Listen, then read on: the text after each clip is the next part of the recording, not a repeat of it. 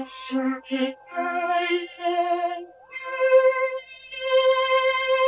the CircuitPython Parsec today, I wanted to show you how you can use touch.io and vector.io to create a triangle drawing tool. So this is the continuing series of me building my own version of Illustrator that runs on a PyPortal, basically.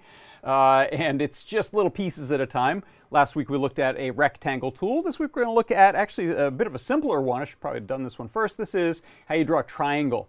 So first of all, let's just do a demo. You can see, I'll refocus this a little bit and try to get the glare off of there. There we go.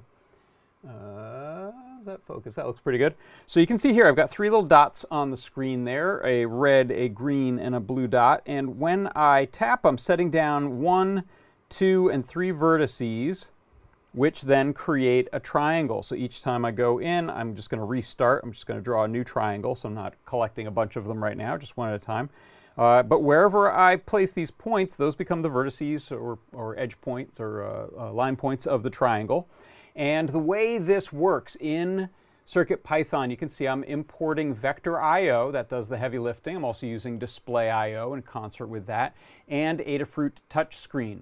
So we set up the board, and we set up a few colors that we're going to use.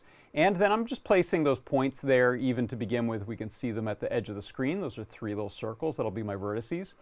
And then I'm creating this list here called my points, which is this tuple of these 3 little sets of points. So just a little sliver at the beginning.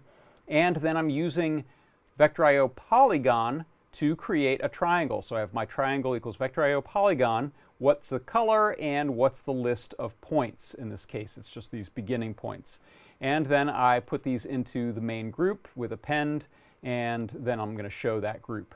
Then we initialize the touch screen, and I'm setting up 3 little variables here for storing points. So as you can see, very similar to the circle and the rectangle that we've done in the past.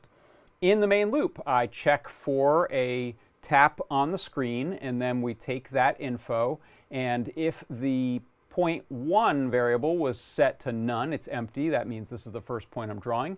Then I'm going to cast that to point. I'm going to move the old stuff out of the way, and then I'm going to draw the first point. So first point, I just change its x and y values to wherever I've just touched with the touched on the screen.